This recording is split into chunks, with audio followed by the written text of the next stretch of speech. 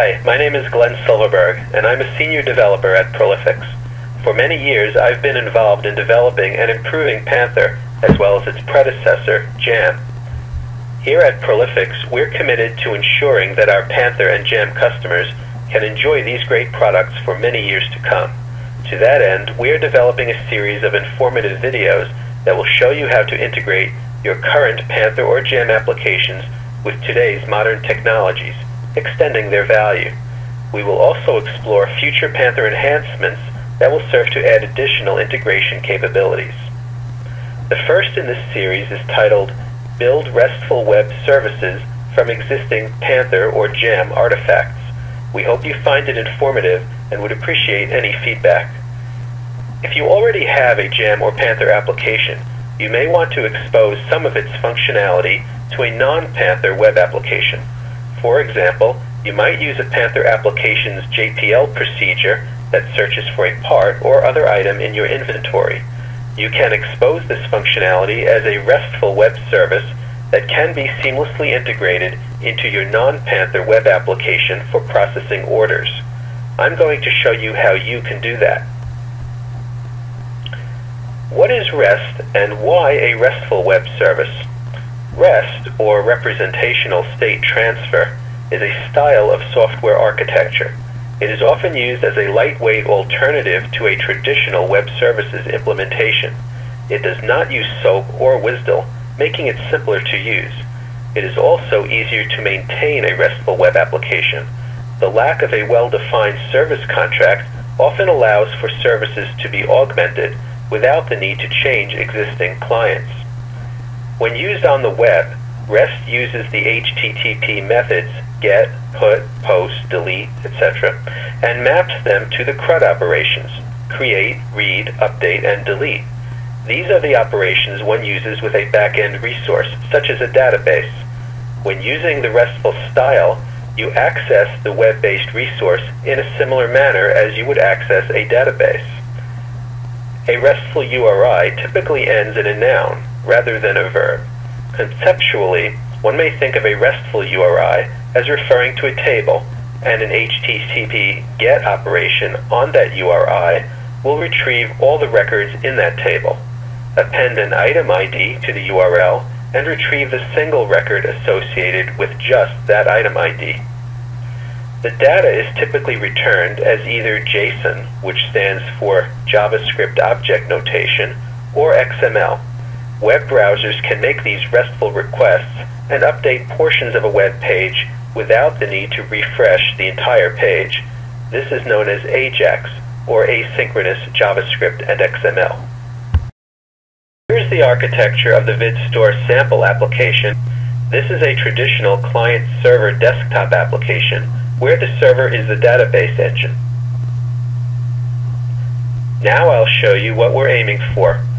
We'll have a web-based application where Panther runs non-visual components in a Java native library on a remote server. Notice that the gray box showing the Panther runtime has now shifted from the client side to the server side. For our demo, we'll be using our Java native library within the JAX-RS runtime that comes with WebSphere Application Server version 8.0. JAX-RS stands for Java API for RESTful Web Services, and it is defined by a specification for which there are several available implementations. WebSphere's implementation is based on Apache Wink. For your RESTful Panther application, you can use Apache Tomcat with Wink instead of WebSphere Application Server. Wink needs only a servlet container, not an EJB container.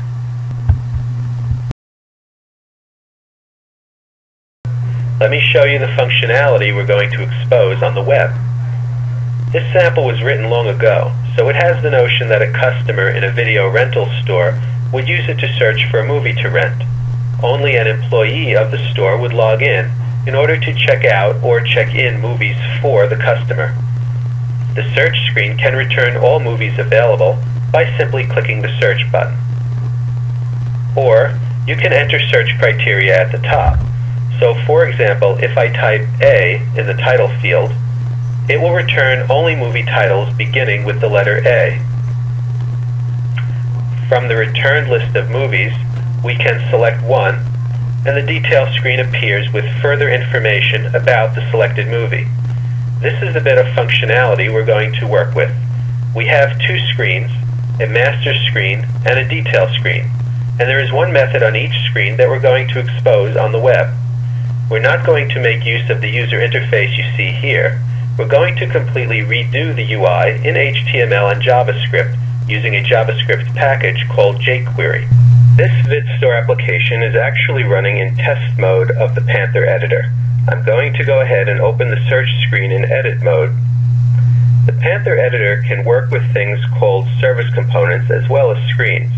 In the properties window, I'm going to change the screen type to component. The background of the screen has now changed to indicate that we are now working with a service component rather than a UI screen. We will still see all of the visual elements that are no longer needed for a non-visual component. This is simply a convenience for editing the component.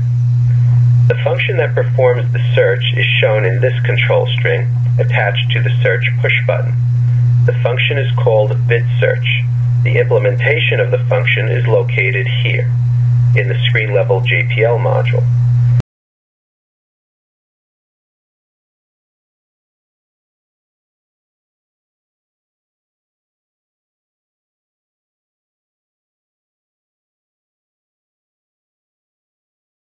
Next, I'm going to open the Panther editor's component interface window, and I'm going to add the vidSearch method and select the fields that are needed as input and output arguments.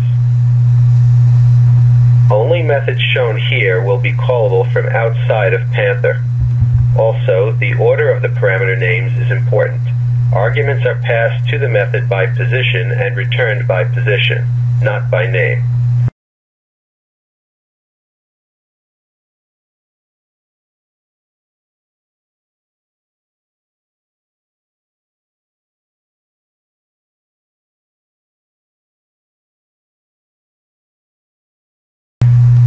Next, I'll click on Template to copy a template of the JPL procedure we've just described into the clipboard. But I already have an existing vidSearch method in the screen JPL module. I'll paste the new template above it.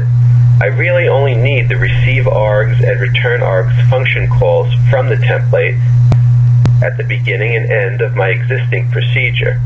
The receiveArgs is going to populate the search criteria fields, and returnArgs is going to return the data that is in the grid.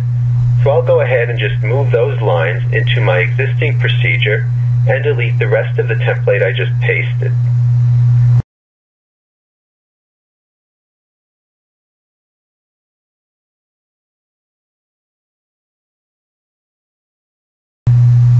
Our vidSearch function uses the Panther Transaction Manager's view command to select data into the grid.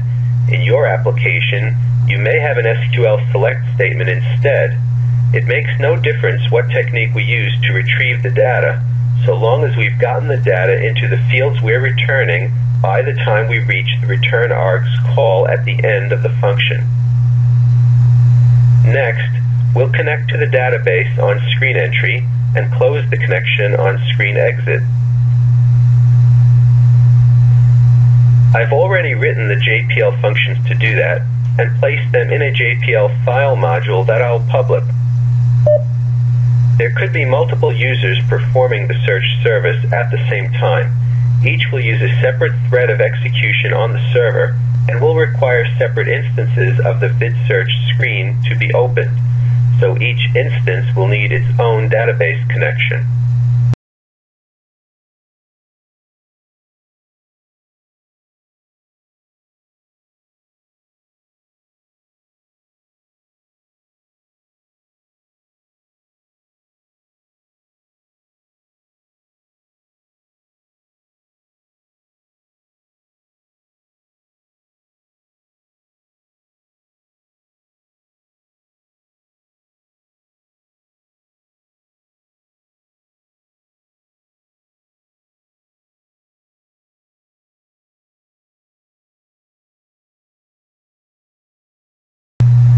Finally, I'll save the component in the Panther library server.lib.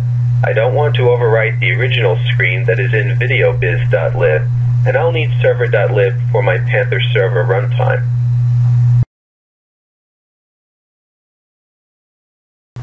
I'll cancel out of this screen since we're not building a COM object. Panther supports the use of service components for several types of server technologies, including EJB, COM, and Tuxedo. Everything I've shown you so far is applicable for any of those technologies. However, for our Restful Web Services implementation, we're going to use a Panther technology preview package for REST. If we find that there is sufficient interest in this technology from our customer base, we'll continue working to develop this into a finished product. I have Rational Application Developer version 8.0.4 running on my laptop, and it's configured to publish my VidStore web project to a remote server running on WebSphere Application Server version 8.0. I have my server.lib in the working directory for the app server, and I also have a panther.ini file there. This is exactly the same configuration used for Panther EJBs. If you're starting from scratch, you can create a new dynamic web project within RAD 8.0.4, and for the configuration, select IBM JAX-RS configuration. This will ensure that your project includes the required libraries for JAX-RS support, and it will configure your deployment descriptor to use IBM's JAX-RS servlet. The topmost Java package shown here contains the classes that are specific to this VidStore application. Video Search is the resource class. It contains the methods that will be called by JAX-RS for their associated URIs. Video List and Video Detail are bean classes that we'll use to pass data back and forth to the Panther framework. VidStore Demo Application identifies the classes we'll be using for non-JAX-RS aware servlet containers. And finally, VidStore Message Body Writer will write out the XML or JSON to be returned to the web browser for the Video List and Video Detail bean. Here in the Video Search class, you can see that the @path annotation specifies that a URI ending in Video List following the context root will be used for this resource. The HTTP GET request will invoke this vidSearch method. The query parameters for vidSearch are the search criteria fields. Here we populate the corresponding members of our Video List bean.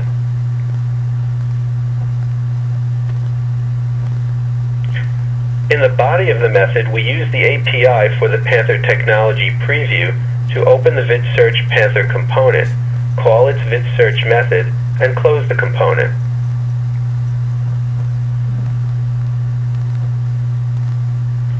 We also have here a method named Detail, which is invoked when the title ID is appended to the URI after vidList, and the title ID is then passed to the Detail method as an argument.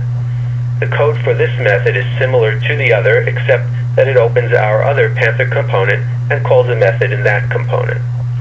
Let me show you in the REST client from WizTools how we can call these methods and get back JSON or XML. Here we are making a GET request for the list of videos whose title begins with the word star.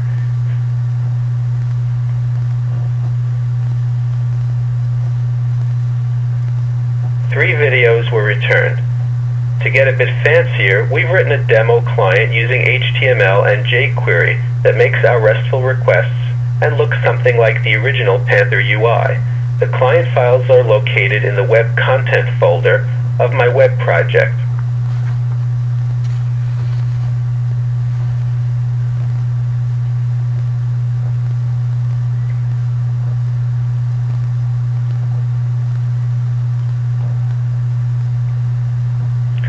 Here's what it looks like.